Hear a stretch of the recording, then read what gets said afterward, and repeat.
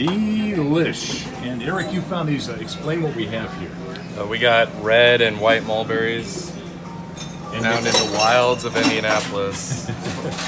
they're very tiny. They must be hard to find sometimes. Yeah, definitely. Hard to pick too.